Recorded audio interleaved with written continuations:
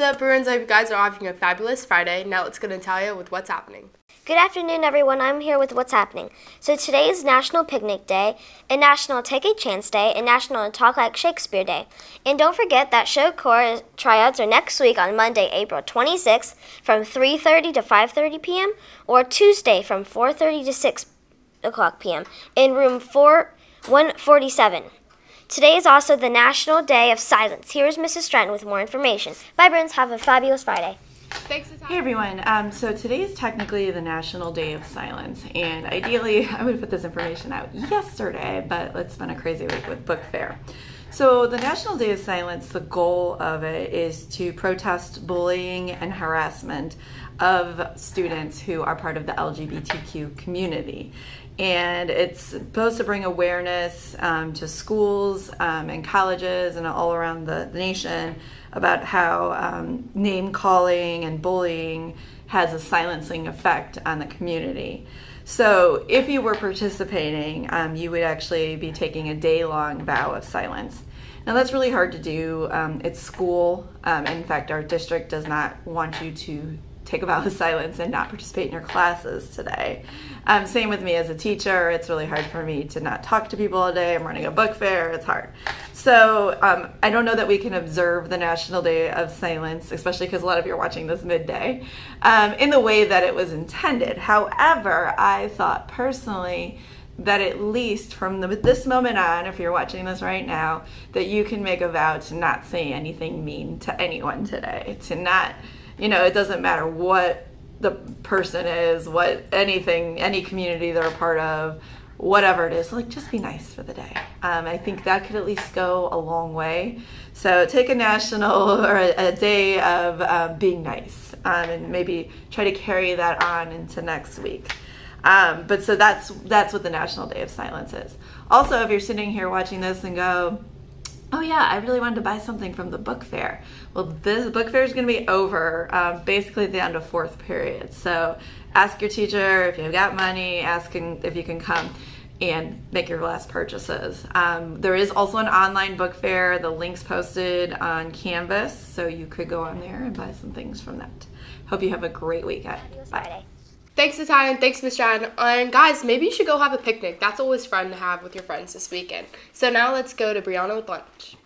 What's up, everyone? I'm your lunch lady here with the National Day and lunch. Today's National Cherry Cheesecake Day, and for lunch you'll have an all-American hot dog, manager special, assorted fruit, cucumber slices, and low-fat milk. That's all for me today. Have a wonderful day, everyone. Bye. Thanks, Brianna. Lunch sounds delicious. Now let's go see what our weather looks like with Olivia. Hey Bruins, it's your brother girl Olivia. Today we'll have a high of 86 and a low of 68, and it'll be mostly cloudy with a light breeze. Tomorrow we'll have a high of 89 and a low of 72, and it'll again be mostly cloudy. Back to you. Thanks, Olivia. This weather right now is amazing. Now let's go to our dad joke of the day with Nicole. Hi guys, welcome back to today's dad joke. What's worse than finding a worm in your apple? Finding half a worm in your apple. Thanks, Nicole, for that amazing dad joke. Now let's go see what Shorty Corey has to say. Hey Bruins, it's Shorty Corey with the Going Green tip. Just because Earth Day is over doesn't mean you shouldn't stop helping the environment. We have talked about reusable water bottles and reusable grocery bags, and you should also try reusable containers instead of things like Ziploc bags. Going green can change the environment. Greg is trying to go green, but I don't know. I think he's on vacation right now, so I'm not even going to touch that. Have a wonderful day, Bruins. Back to you. Thanks, Shorty Corey. Maybe instead of just talking about going green, we should just do it, guys. Come on, it's not that hard. Now let's go see what SEL of the day is with Anjali. Hey Bruins, it's Anjali with the SEL for today. For SEL, treasure yourself. We are all amazing in our ways. You may be a great dancer, a good listener, a talented musician, or an all-star athlete. Instead of focusing on the things you don't like about yourself, think about all the talents and wonderful traits that make you great. Have a great day, Bruins. Thanks, Anjali. And guys, remember, the most important opinion is your opinion. Now, let's go to Dariana with the shout-outs. Hey guys, I'm here with a quick shout out. Happy birthday, it's actually tomorrow, to Mason Dell. Hope you enjoy your birthday. Guys, I'm here with shout outs. Miss Stratton would like to give a shout out to the BTV crew for running the show mostly without her this week while she deals with the book fair. Thank you, Miss Stratton. Now back to you. Bruins, it's Madison. And Shorty Corey here with the poem. Shall I compare thee to summer's day? Thou art more lovely and more temperate. Rough winds do shake the darling buds of May. And summer's lease hath all too short a date. Sometime too hot the eye of heaven shines. And often is his gold complexion dimmed. And every fair from fair sometimes declines. By chance or nature's changing course untrimmed. But the eternal summer shall not fade. Nor lose possession of that fair thy oust. Nor shall death brag thou wanderest in his shade. When in eternal lines to time thy growth is. So long as men can breathe or eyes can see. So long lives this, and this gives life to thee. William Shakespeare.